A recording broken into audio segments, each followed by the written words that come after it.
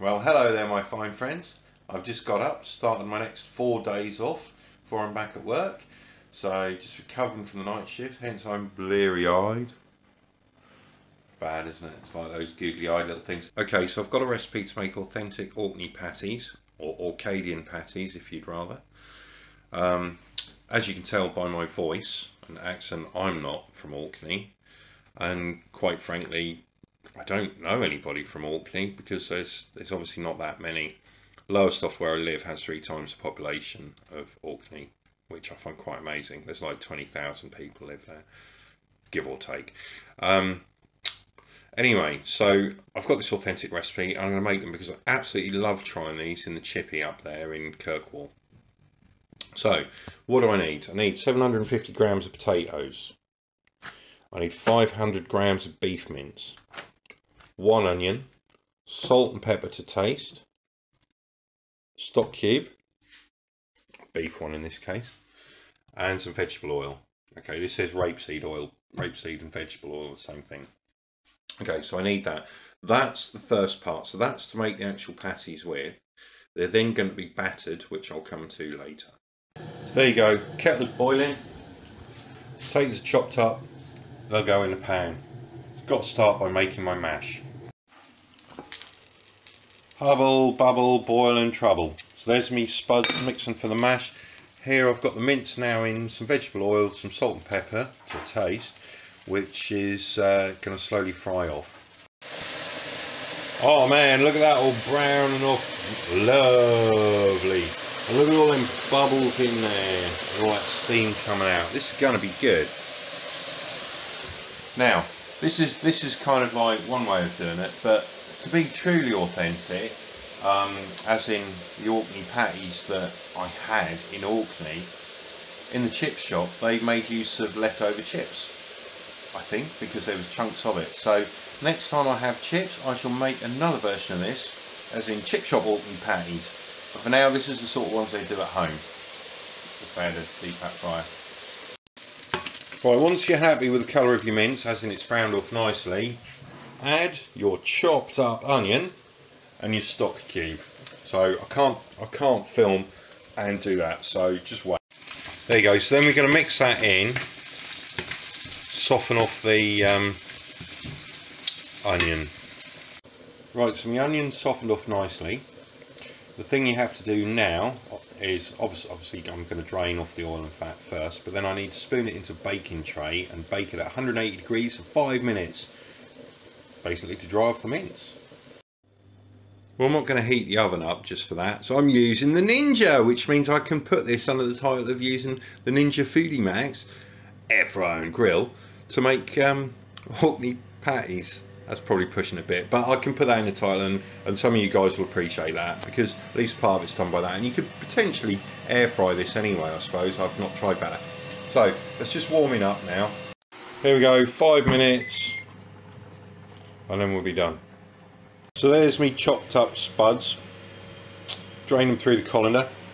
I'll put them back to the pan so that they can carry on softening up and get the moisture out. So we've gone for a dry mash.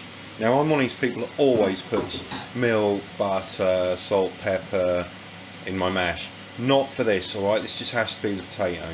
Okay, so we're going to leave that to steam before we mash it up. So the mince has dried off sufficiently and it's nice and brown. I've mashed up the potatoes. I've now got to spoon the mince and onion into the potato, mix it together and leave it to cool. There we go, so that's all mixed in there. Okay, now we've just got to leave it, let it cool off, and then we can start making the patties. So there's my spread out patty mix. That's all cooled down now, so I'm going to divide that into about 12 little balls. Well, 2 things to notice from this. First of all, I can't count to 12. Secondly, I decided that none of you really wanted to see my lovely balls.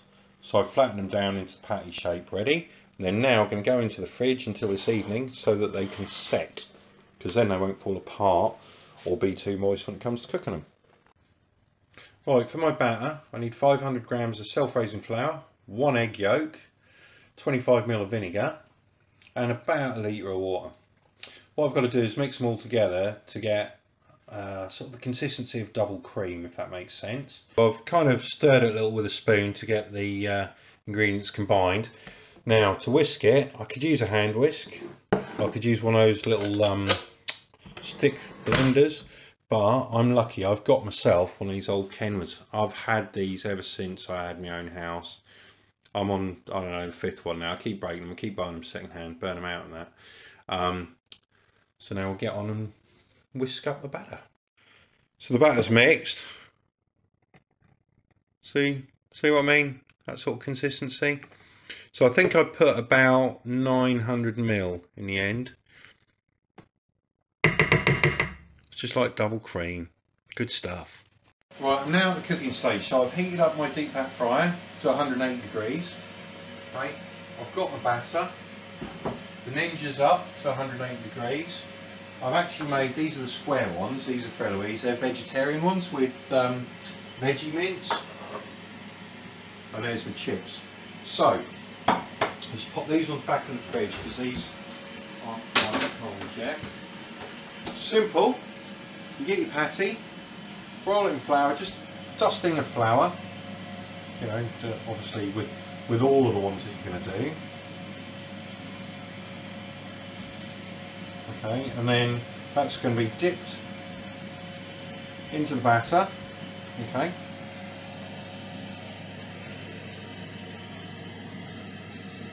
Okay, and then just slowly drop down into the hot oil. Okay.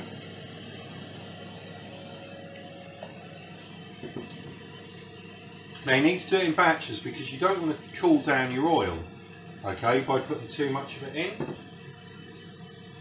So I'm going to do 4 at a time. Okay. You let it cook, rinse your fingers off so it doesn't go everywhere.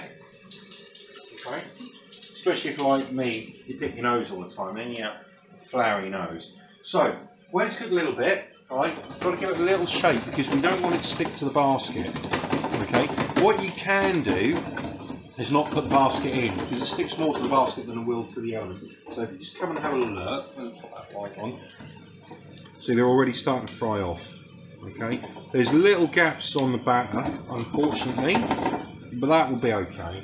It's just where I've had my fingers on, so we can try again on the next batch where I'll just lay them in with, say, a fork or something like that. Okay. So there we go. So I've lifted them out of the water, so that's okay. This one, where it's come away, you can see the batter's screwed up. And that's basically shredded my patty. The other 3 are looking alright. So I'm going to put them into Ninja now. 180, just keep warm and cook through. So all my patties are now fried up. I've got normal ones and the poisonous vegetarian ones there. So they're all looking good. They look a bit yellowy green on this screen, but no, they're more sort of browny yellow on there. I should say orange. So we'll leave them warming up while we finish off the chips. Look at those, they look absolutely great. They look spot on. Look at that. Lovely, crisp, golden. Oh, I'm looking forward to that. We've got salt, pepper, vinegar, ketchup. Jobs are good. Maybe I need pickled onion. Golden brown, texture like sun, lays me down, with my mind she runs throughout the night. No need to fight. Never a frown with golden brown. Look at that. Bit of salt, bit of vinegar. Oh, we've got the scraps on as well. Look, girls. This is a proper, we're having a proper Orkney, Orcadian patty supper. Proper meal. Look at that. You look good chips, don't you? That's going to be the best. Did you make chip looks rubbish? Thank you. Thank you. The chips look really good. Did you peel the sponge? You going to try one? Them yourself? Yep. Yeah, I'll let you sit through the 20 minutes of the video if you like. Oh, good. Yeah, that's the only one you're allowed. Yeah. Because you lost all that weight and look amazing. But you said, I'm not having any chips, so I haven't made you any. But you got your first patty suppers. And there we go. One homemade Orcadian patty supper. And what's it like?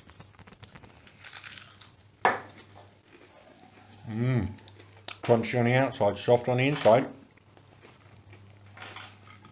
And chips. To die for. Have a heart attack.